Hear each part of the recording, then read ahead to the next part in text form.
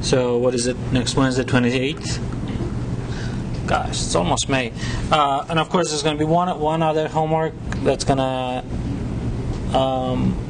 be a week from that, and that's probably going to be our last class. Okay, so Quick question. yes. Is it going to be strictly take home, or is it? Final exam will be take home. So there won't be any issues. Yeah. So what I handed out is partial solutions to homework. So I kind of give you the solution to part A of each problem, I hope. Thank you. Well, so then you still have to fill in a few blanks. I mean, it's one of those classes where you have fill in the blanks, right?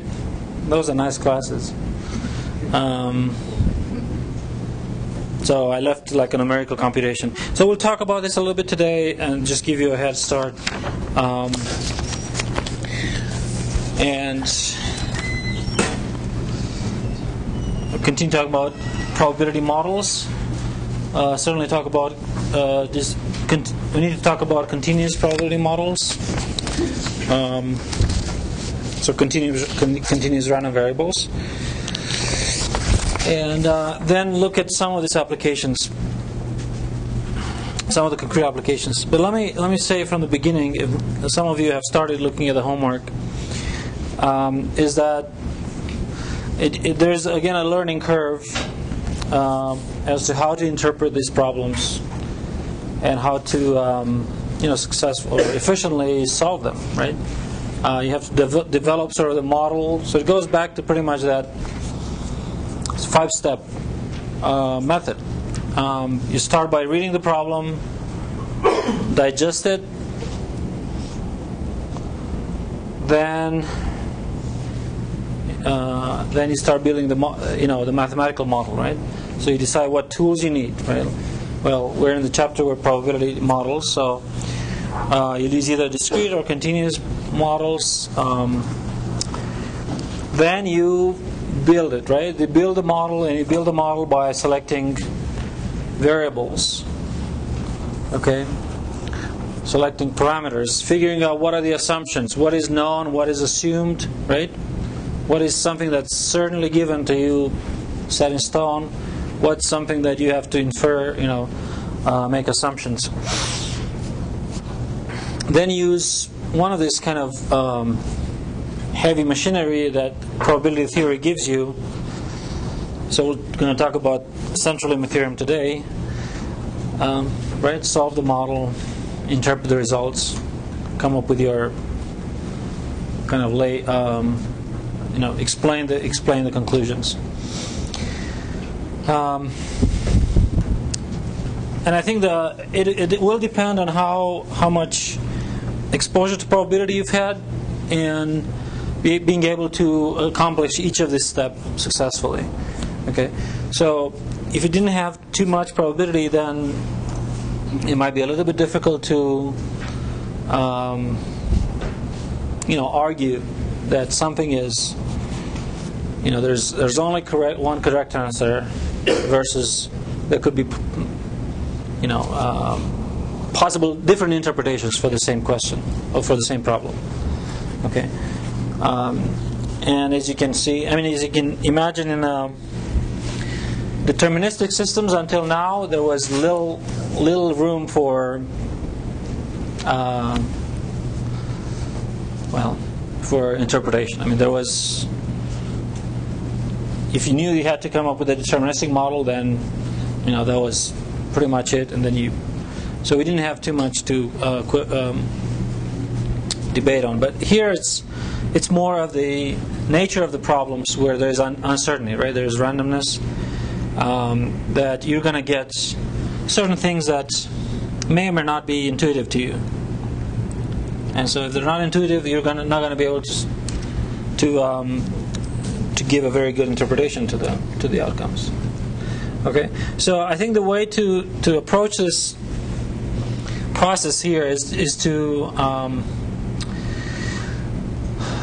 try to see how these kind of problems get how these models get built, and sort of make a epsilon step and try to apply these skills to maybe similar situations. Okay, but unless you know a lot of stochastic modeling, for which we have a different course, right? Then so know the limitations. We're not going to be able to move too far away from the type of examples that we talk about. Okay? So I hope that's useful, and well, this comment should be helping you in kind of dealing with the problems we talk about. So so first let's set the stage here. So we're going to talk about continuous random variables, and a random variable still remains to be as a function. So we're still going to talk about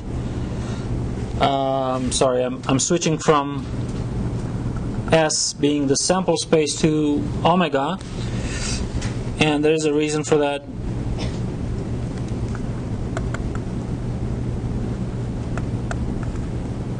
But it's not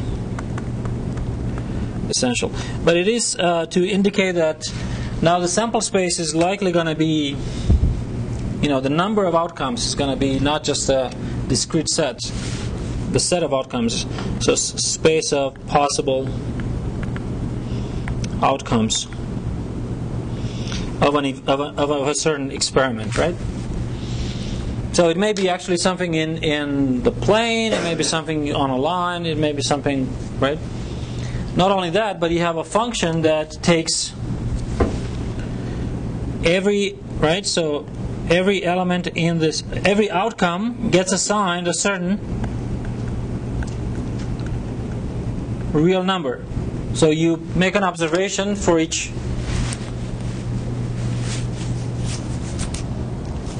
outcome. For each run of your experiment, you make a certain observation. That's a random variable. Now, in the continuous case, first of all, what will mean that this is a continuous versus a discrete? So x needs to be a nice function,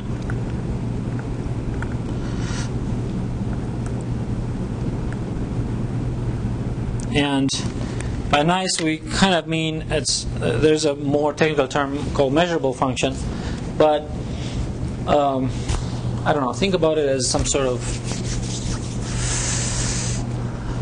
it's a function that's compatible with a probability that's assigned to events here. So if I have some sort of right, I'm going to have events in this experiment, right? This is subsets of the set of all possible outcomes, right? So if I have an event like that, what we want that. So by saying that x is nice, we say that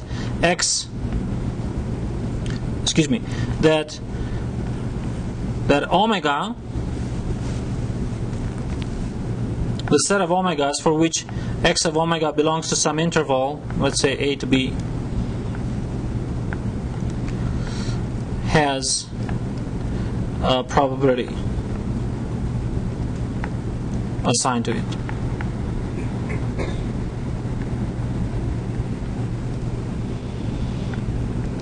So in other words, we're going to be able to talk about the probability of this event, right? So let's call this event A. So you can rewrite this as follows. Kind of the shortest possible way is, the next short possible is, this is between B and A, right? So again, keep in mind, when we talk about the probability of an event, we just simply say, we describe that event, right? So this event would be that the random variable takes values between two fixed numbers. Correct? Or the shortest way, as I said, possible in which you might be able to write this is this.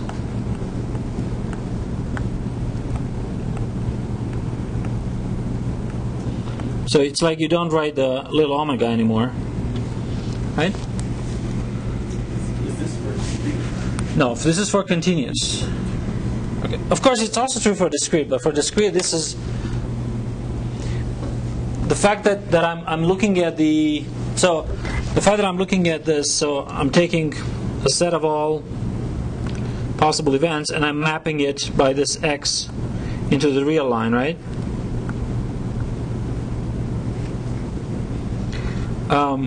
That's what a random variable is, right?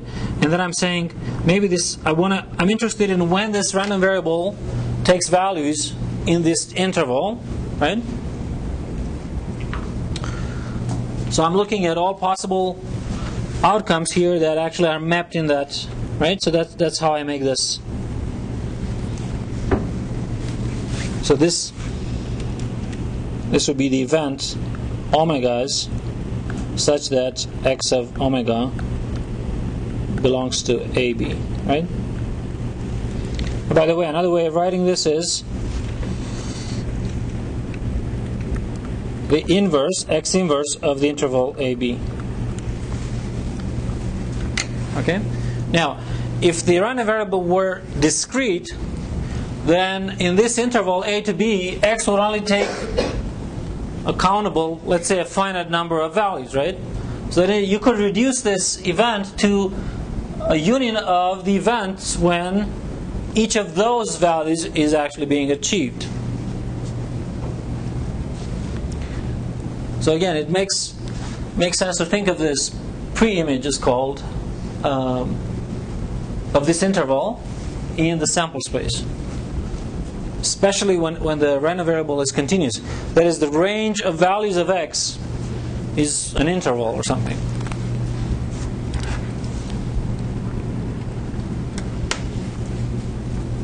Okay?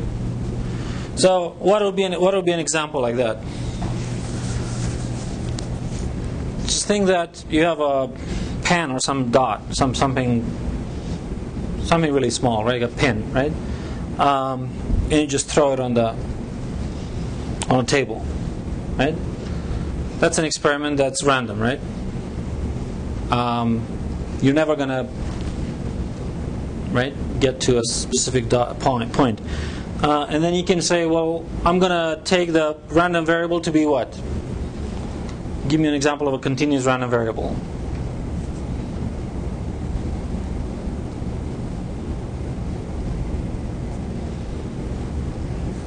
For instance, it could be the location of where this pin lands, right, as measured from that edge or something.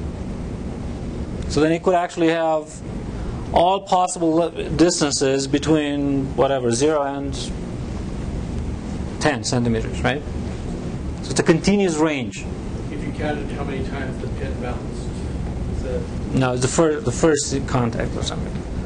Simplest possible event, right? The simplest possible experiment, yeah. Could it be the distance from that's where it holding the pin?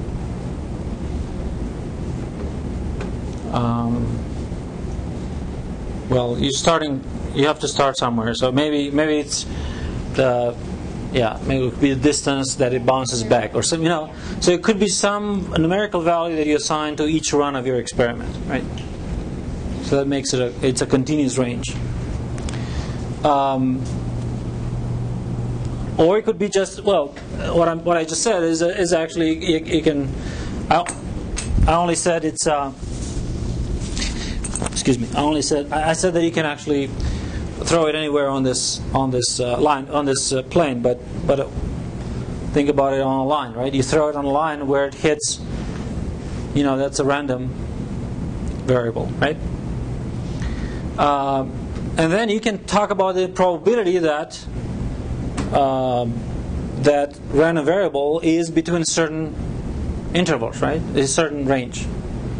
So for instance, if you have an interval that's very, very small, the probability is going to be small that you're going to hit that interval, right? Whereas if you have an interval that's large, it's going to be a larger probability, right? Still less than 1, because as I said, you have to assign a probability to that event, to each such event, right?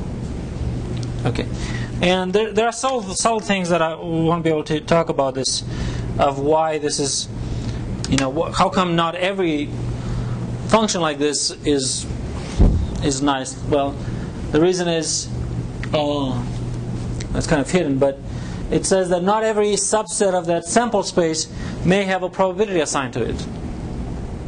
So right, when we talk about discrete set, previously we talked about a sample space which was, right, let's say a finite or countable many or something.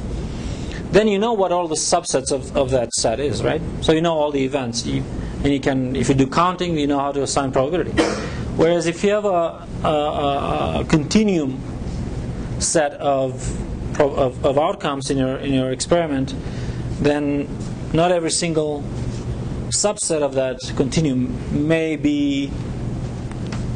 have a probability assigned to it, right?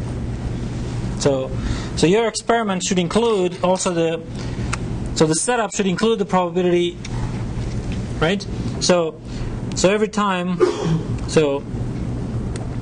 we need a sample space and a probability that assigns probability measure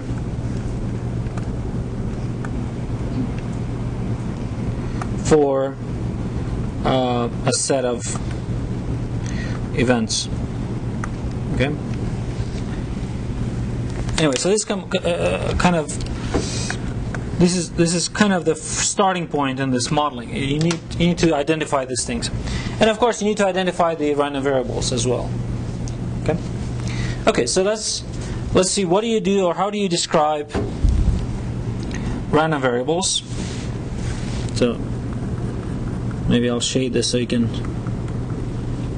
understand this mapping here. Okay.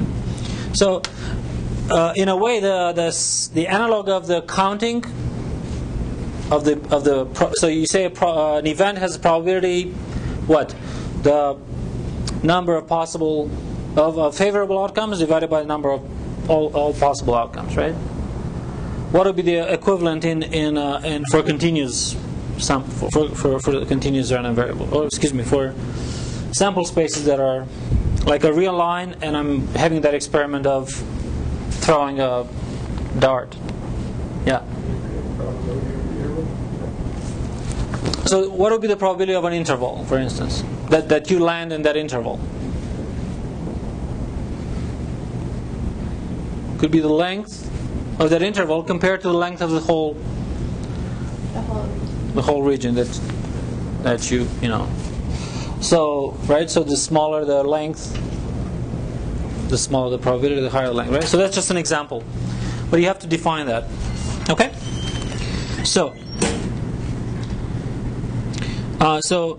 again, the properties are the same as for the discrete. So the first one is the probability of any event has to be positive for any event A for which you assign a probability.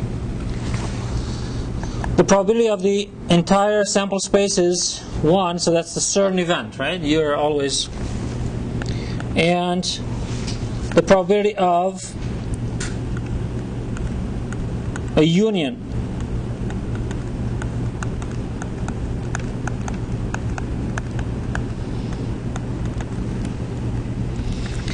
is the sum of probabilities for any mutually disjoint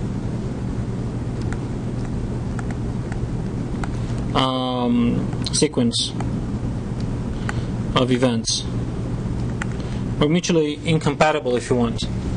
So that says that in my sample space I need to have things that are disjoint, right?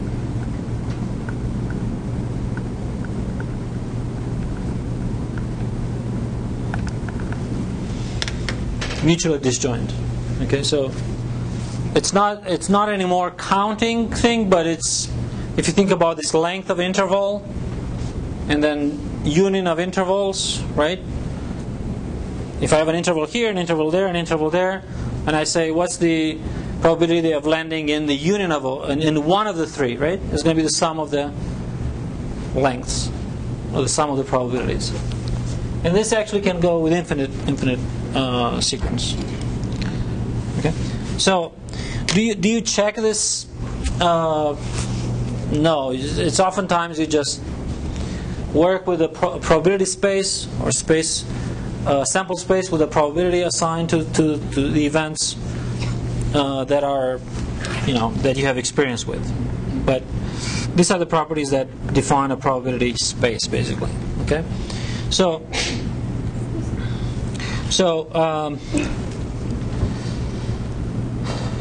let's define a probability distribution.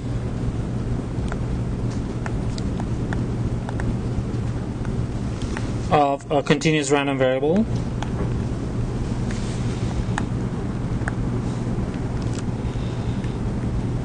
So by definition, that's a function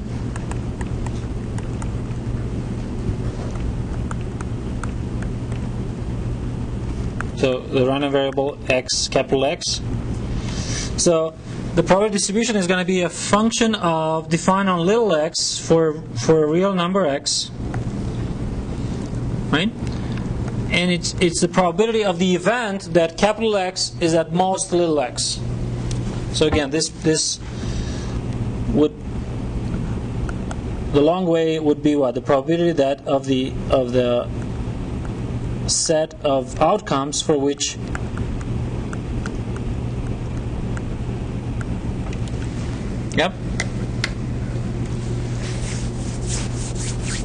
for which this capital X has values at most little x. Okay, so this can be defined for any real x. Why?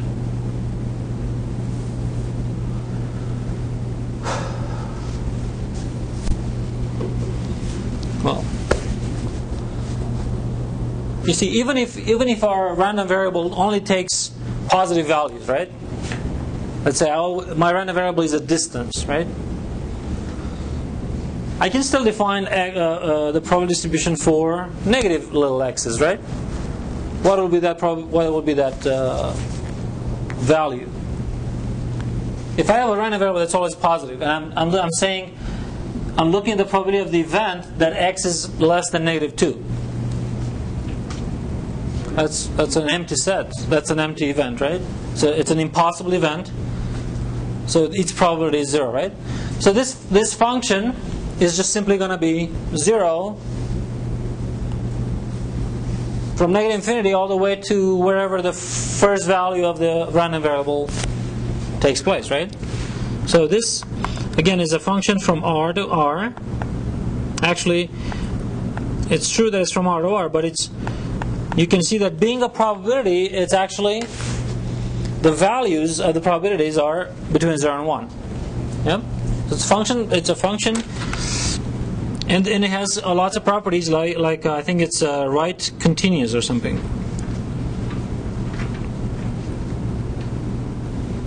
So is right continuous. It's not necessarily continuous.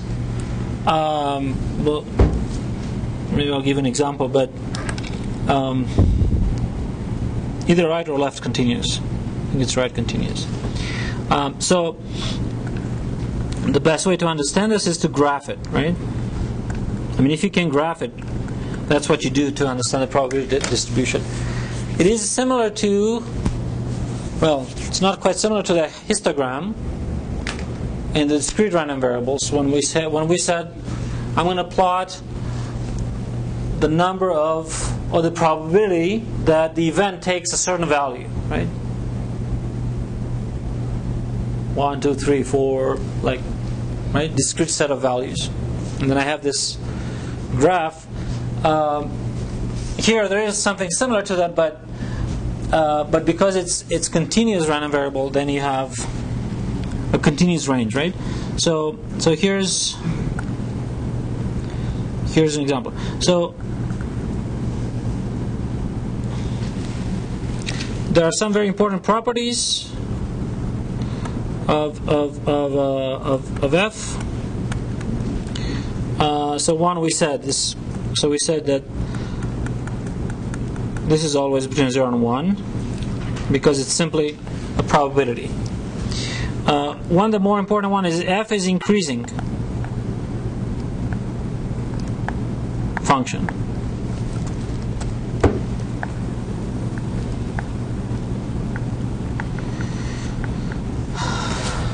Okay, so what does it say increasing? It says that if I have two values for little x1 and little x2,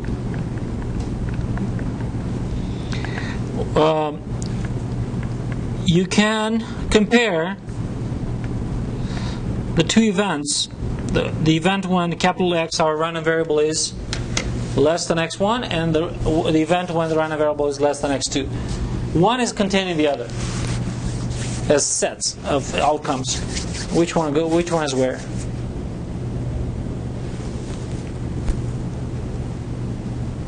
Which one is containing which?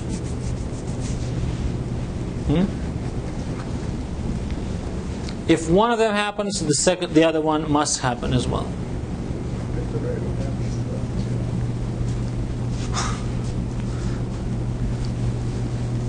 It's just a matter of saying it back in your head is in words, basically. It's like, but if we know that x2 is occurred and x1 is to the left of x2. So you're saying this is included in this?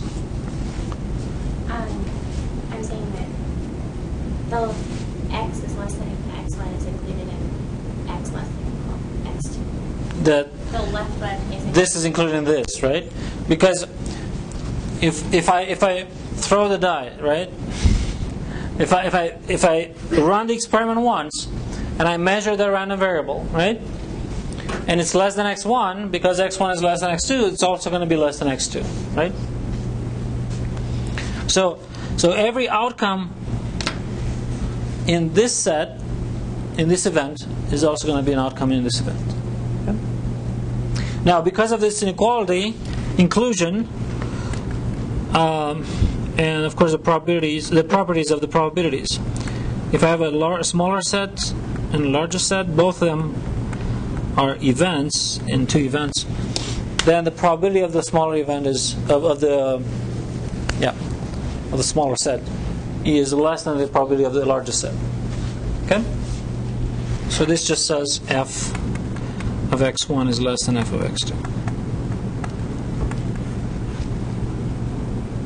Of course, for x1 less than x2. So this says that f is increasing. Okay, so it's always going to have this pattern. Now, of course, as I said, it might actually be 0 for a long time, and then increase, and it possibly be 1 after a while, right? For instance, if the actual random variable has values in some interval, bounded interval, right?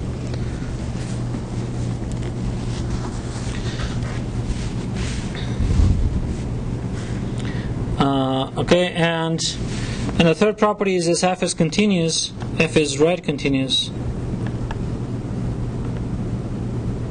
What does it mean, right continuous? It means that the value of x at a certain x is the same as the value at the limit from the right, which again is the limit as y approaches x, y greater than x.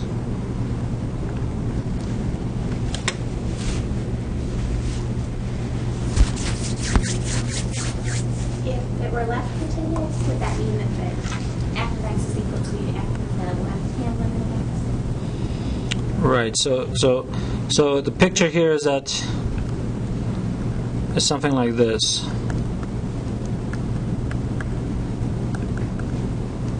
Of course, 1 is here, 0 is here. But at some point, it doesn't necessarily have to be. It can have jumps. Of course, only increasing. It can only go up with jumps because f is increasing. But I think the value at that endpoint is going to equal to the limit from the right. Okay. And again, this follows from that property that you can take in property 3 here, that you can take unions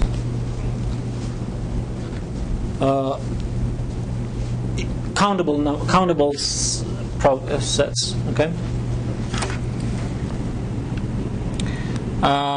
Actually, it's worth to put up another property, which is that not only that f is between 0 and 1, but also the limit at infinity of f is 1, and the limit at negative infinity of f is 0. So it really says that it goes, it doesn't increase and then stay below 1. It goes towards 1. And again, that's a property of that union. Probability of unions is the sum of the probabilities, right?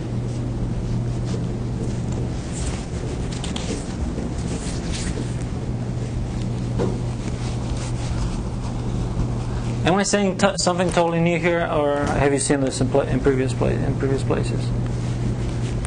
haven't even taken that alone, but I'm familiar with some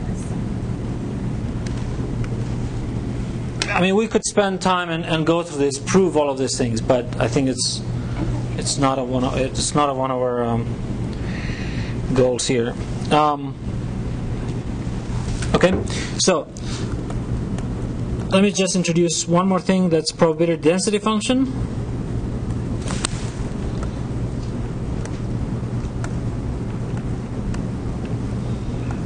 So that's to compare, to contrast with the probability distribution. So again, we have a continuous random variable. X is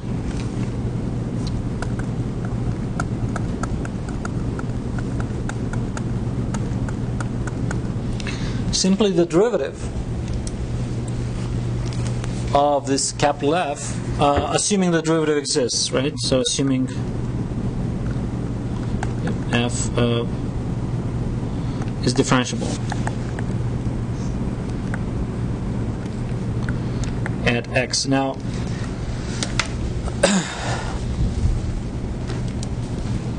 so F being the probability that our random variable is little x. Okay. Now, keep in mind this is all attached to a random variable. So you have a random variable. It comes with a probability distribution, and it comes with a probability density function, assuming that you can take the derivative. So, and there are ways to. So, for instance, if you have a jump, you cannot take the derivative, right? So, if your probability density function distribution has a jump, like I plotted before, you won't have a derivative there, right? But if, for instance, it's continuous, right? If it's continuous and increasing, there are results that say that you have derivatives almost everywhere. Okay. In fact, if it's an increasing function, it always has derivatives almost everywhere. Okay. So two key properties of probability density function, which are sometimes called PDFs, right? Of PDFs. Well, first of all, it's a positive function if it exists. Of course, we're talking about cases when we have this differentiability.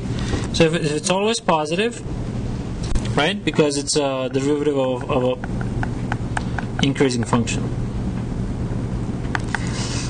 And what's more important, though, is the way in which you use this.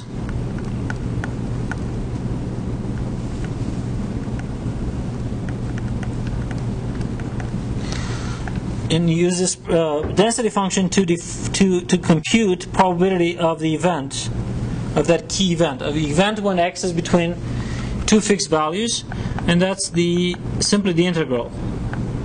Now, why is that?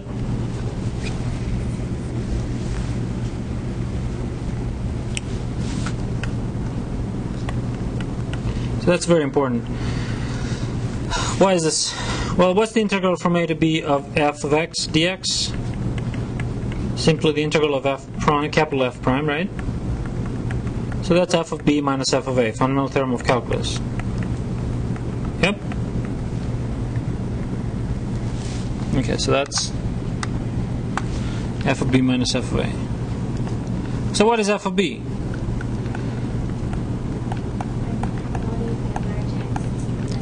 Probably the capital X is less than b, less or equal than b, minus the probability that large X less than or equal than a, right?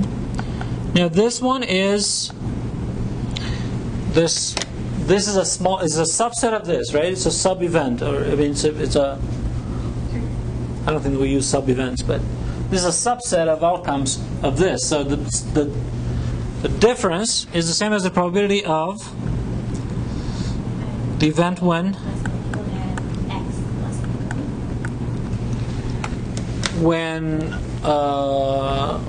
it's kind of a difference between these two events, right? So it's when x is less than or equal than b, but not less than or less or equal than a. So it's greater than a and less than or equal than b. Okay.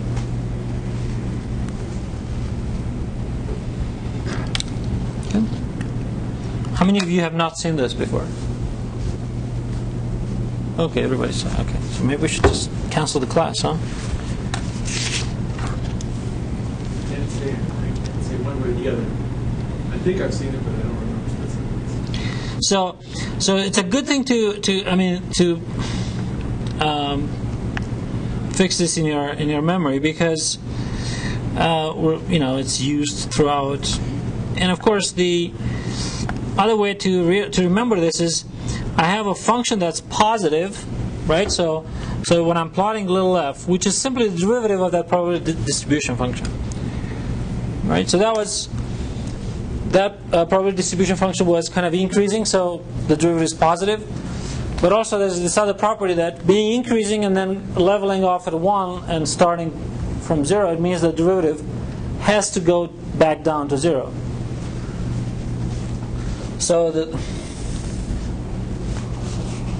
it's not always true. You could have some wiggles here, but in general, that's kind of the shape of a probability density function.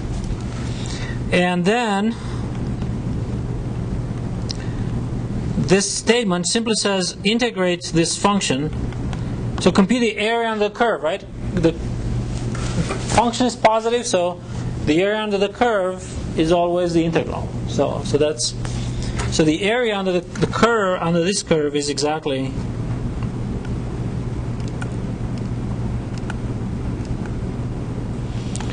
under the curve y equals f of x.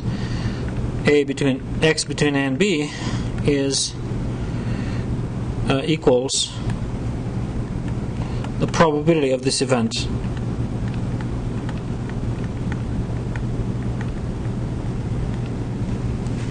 Okay.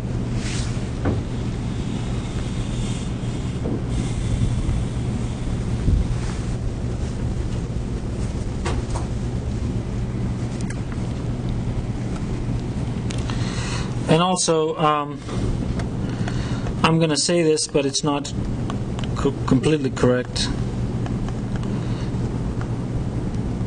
But oftentimes, it has to be kind of a really weird distribution or density function for this not to be true. But the limit, if your probability distribution function is an increasing function and kind of not with too many wiggles, then the limit of the derivative at plus and minus infinity are both 0. So it is localized, okay? In that sense. Also, what's the integral from negative infinity to infinity? So the improper integral of this density function. It's always 1 because this is the probability of the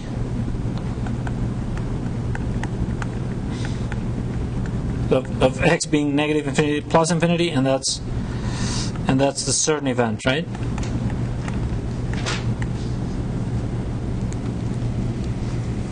Okay, so all of this is kind of good to keep in mind. Now, just a footnote: if x is a discrete random variable, so by that we mean that it takes only a discrete, let's say, countable number set of values, so k1, k2, kn. So k1 if omega is in a certain event, right? So it's the event that x takes the value k1. K2 if it's in another event, right? That's another event. These are all mutually disjoint events, right?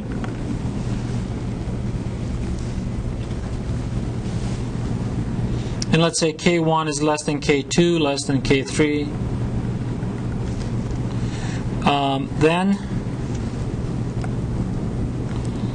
what's the probability distribution?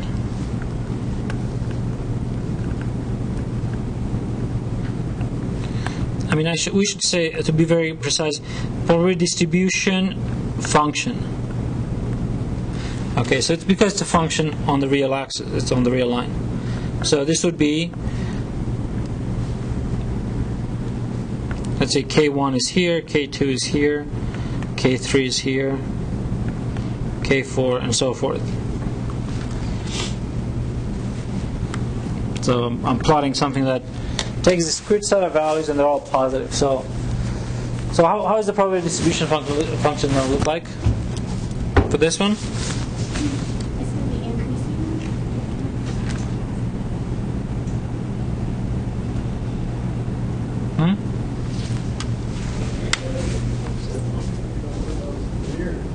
What's the probability that that your capital X is less than 0?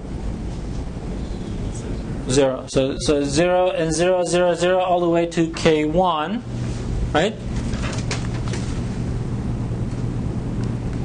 Now, what's the probability that the random variable is less than or equal than K1? Well, it's going to be exactly the probability that X is K1, right? And that's the probability of the first event. Exactly. So it's going to be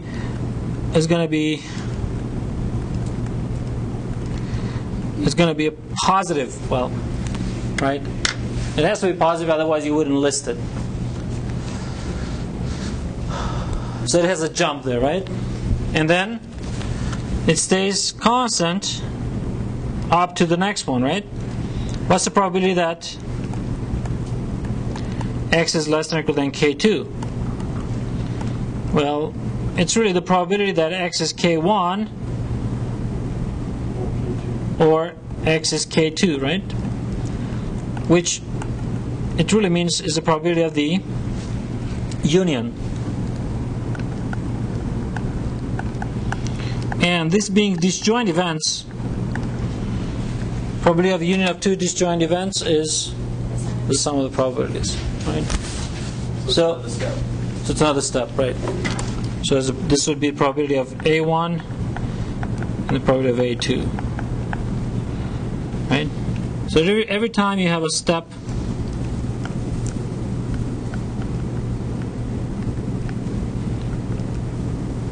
by that amount, right? Now, if you have an infinite set of values that the random variable can take, then this is going to continue and eventually kind of converts to 1, right?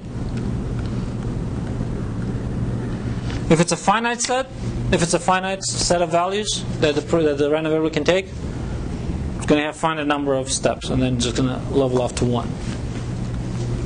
Okay.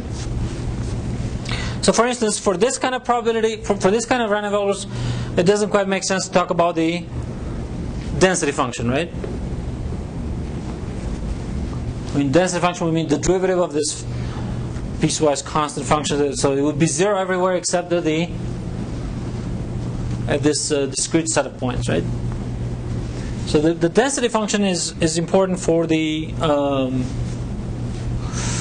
case when you don't have this kind of jumps. You don't have discrete set of values. You have, but rather a continuous set of values.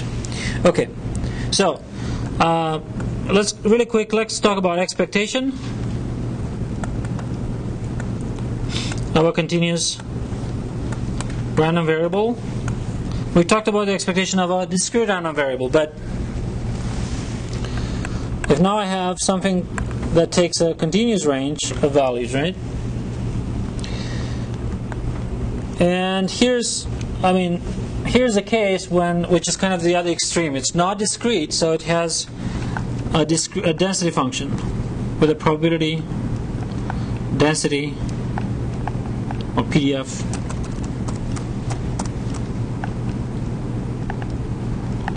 function, which is little f of x, right? Then the expected value of this random variable is defined to be, again, it's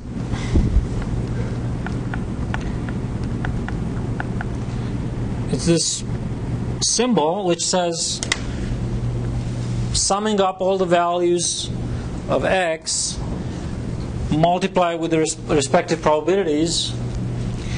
So it's an integration, it's an integral, but in this case it can be written explicitly in terms of the probability density. So it's integral of little x f of x dx. Or the way to think about this is almost like a change of variable. Let me go through two steps here. So this would be that the integral of, excuse me, this would be the integral of p x of omega d p of omega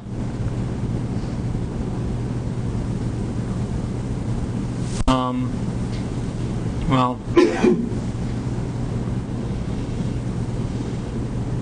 I don't know. Let me leave the p here. Now, if I'm going back to the real axis, I'm going to replace this with little x, and this with the. It's kind of hard to explain this in, without going through the integration process explicitly. But this is, I don't know. That's not going to be helpful. Maybe skip all these steps until you see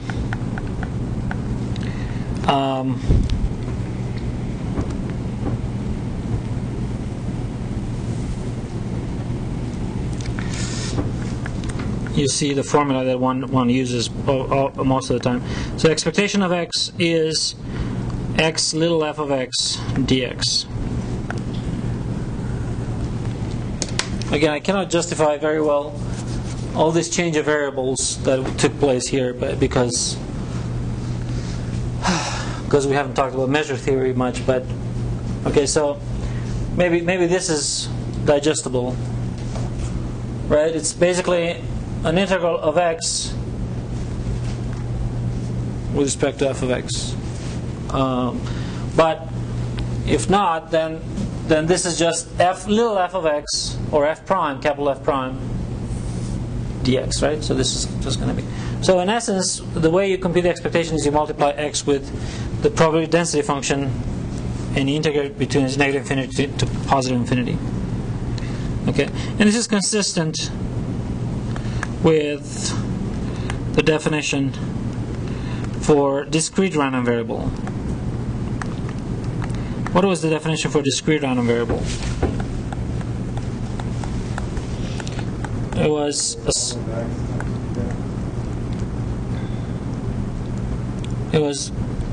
Right, let's say it takes the values k1, k through kn.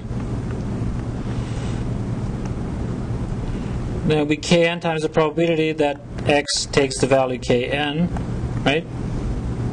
So this would be like pn. So this is a summation of k and pn. So instead of the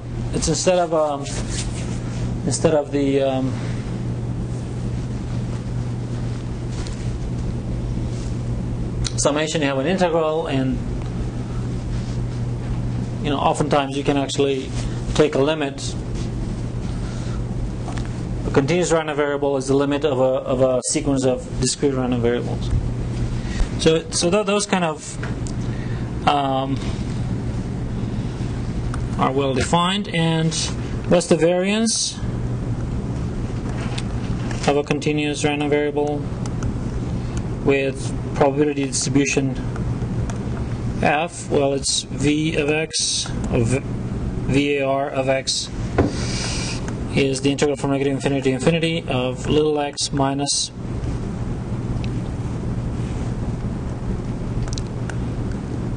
m squared f of x dx, where little m is actually the expectation of capital X.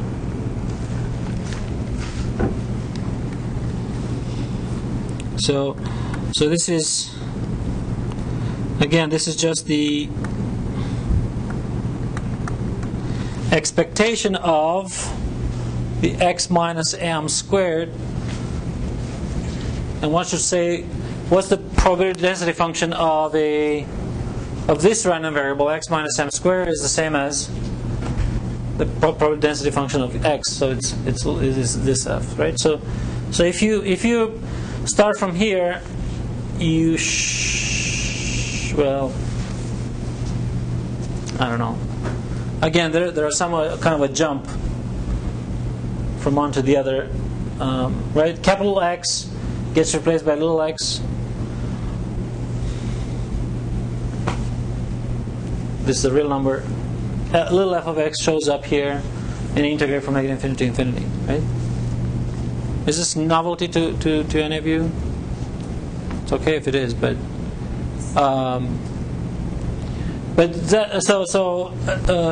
so if you have a random variable and you have its probability density function, then this integral is going to give you the variance. Okay. Again, this matches the case of discrete random variables, which would be, it's a series, right? And so oftentimes this looks like a lot better computation than a series computation, right? Okay. So actually, there's even more. So there's an even more general formula, which, if you have a random variable x and you compose it, so you apply another function to it, right? It's a composition. So the one above would be, or think about just taking the square of capital X, right? That would be a new random variable, and you take the expectation of that. Well, any guess what this might be in terms of the integral density function? The density function?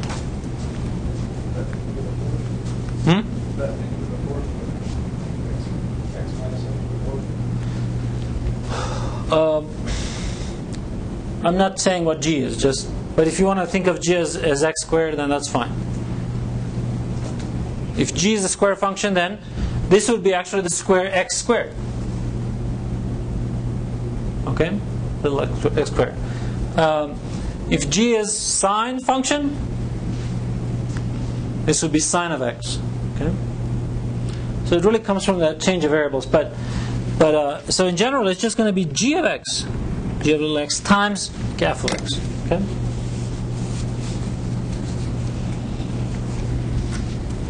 So now you can match this maybe even better with that, right? So the expectation. So here the function g would be little x minus m squared, right? So that's what gets multiplied by f of x. Okay, so of course this is used in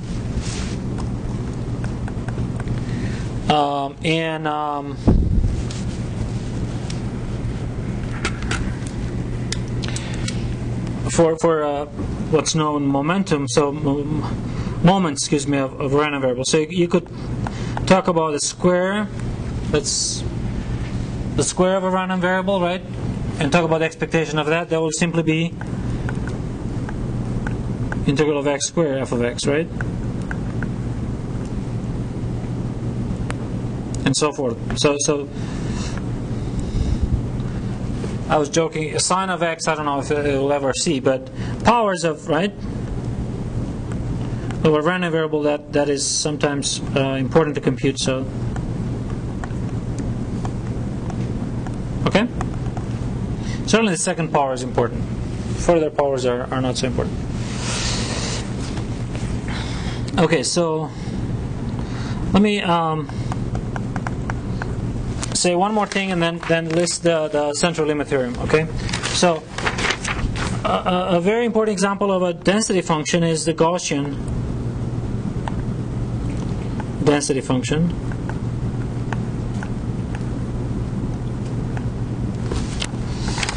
Or which implies a normal distribution function. So it's just like that Poisson distribution that we said. Here's a distribution, okay? We didn't say what the experiment was. We didn't say what the random variable was, right? We just said there are important random variables in right, generic experiments for which that was a distribution, right? So same here, probably is good to think about if you haven't seen this before, is that there are certain, well, they're actually universal random experiments and corresponding random variables for which share this kind of special density function, and that is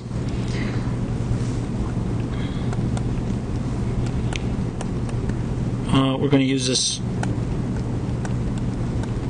notation.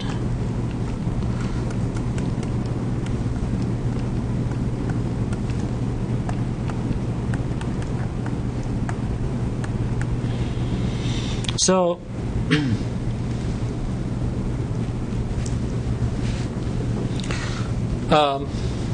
there's a sigma here, so sigma in the denominator. So just to familiarize yourself, if I take m equals 0 and sigma equals 1, that would be kind of the normal distribution. Then g of 0, 1 of x is going to be what? 1 over the square root of 2 pi e to the minus x squared over 2. Yep. Exactly. So sigma will end up being the standard deviation for this random variable. For this distribution. But again, just to see the shape, this is the special case, right? That's the normal distribution. And the one there is just a translate and possibly a change in scale, right? In the x direction. So typically this is going to look right.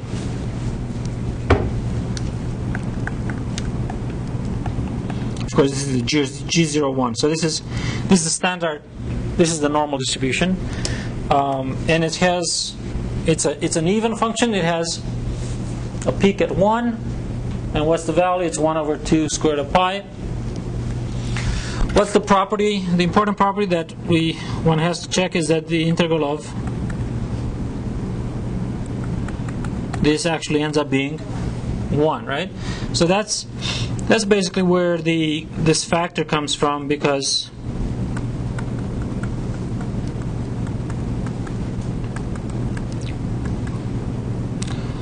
when you do the computation of just the integral of e to the minus x squared over 2, integral of that over the whole real line, you end up with the square root of 2 pi. And that's an exercise you should have seen in calculus 3. What's ahead for that? It's a nice, it's a change of variable to polar coordinates. Oh. So look in a Calc 3 book where it talks about change of coordinates from rectangular to polar coordinates in the plane, and this is going to be there as an example, as a computation. And it's a very good exercise to do. Okay, so again, that's the reason why they squared up 2 pi, right? Is because you want a probability density function to integrate to 1. Okay, so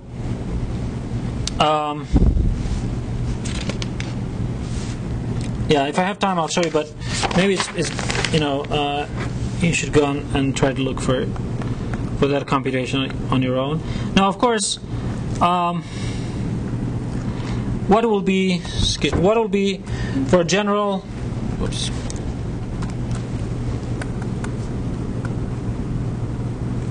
M and sigma, the thing is just going to be shifted. It's going to have the same shape, of course, but it's going to be shifted, and it's still going to have the integral to be 1. Yeah, I mean it has to be. So that's the reason for that factor in front, right? In the general, and the factor was 1 over sigma times 2 squared of pi. So this will be the 1 over sigma squared of 2 pi. The peak of this thing is not so important. The more important thing is actually the inflection points here. So if you're really into calculus 1 stuff, you could take that function, differentiate it twice, and you're going to see that the inflection points, there are 2 inflection points, and they happen at plus and minus 1 for that thing, and for this thing are going to happen at sigma units away from the mean. So okay, and let's see. So if that's the case, can you see that the expectation of this? So 2 things, 2 computations that I'm gonna just indicate but not actually complete them. The expectation of such a random variable is going to be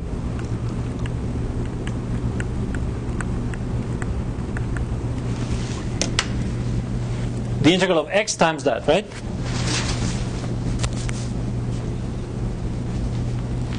And remember what I said, it has to do with that center of mass. So if I have that thing, what's the center of mass of the area under the curve? If the curve is like symmetric like this, it's going to be in the center, right? And where is the center? The center is at M, right? So this again, this is a substitution that you do in the integral, and you end up with, so this is by substitution rule, right? If you don't do this on your own, you're not going to appreciate these statements.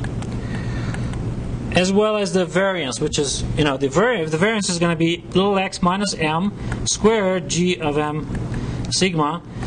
And again, this is going to take not a lot of work, but it's going to take some integration by parts.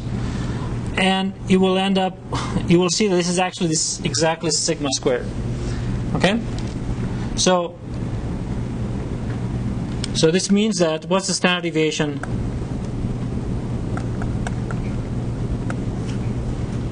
of x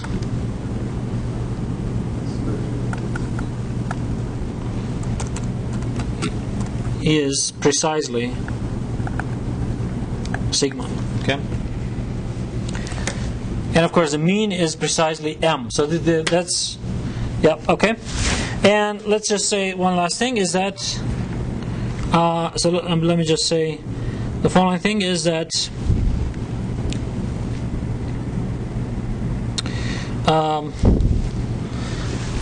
there are two properties of the standard deviation. One is that the area under the curve between within one standard deviation from the mean, so it's simply a computation, and it's almost 68%, or it's close to 68%. So this is one standard deviation from the mean. And what is this saying in terms of, what is this saying in terms of probabilities? It simply says the probability of a random variable with this density function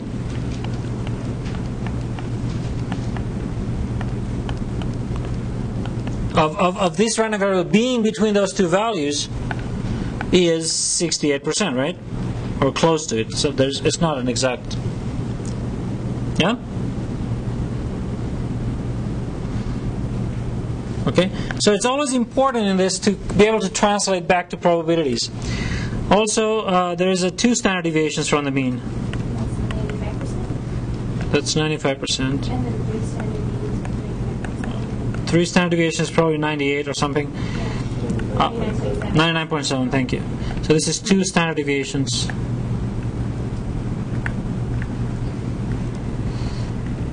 And again, this means the probability of the random variable between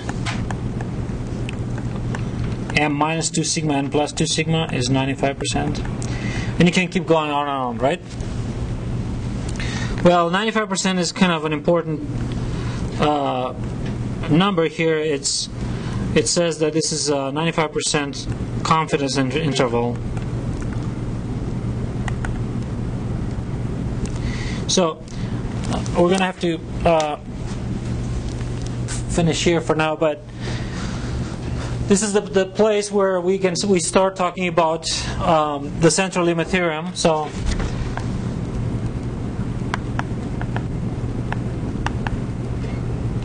which is kind of dwarfs the strong law of large numbers that we talked about previously, because it gives additional information into what happens with a sequence of random variables that are identically distributed and independent. So unfortunately we're going to quit there for now, but if you would like to start taking a look at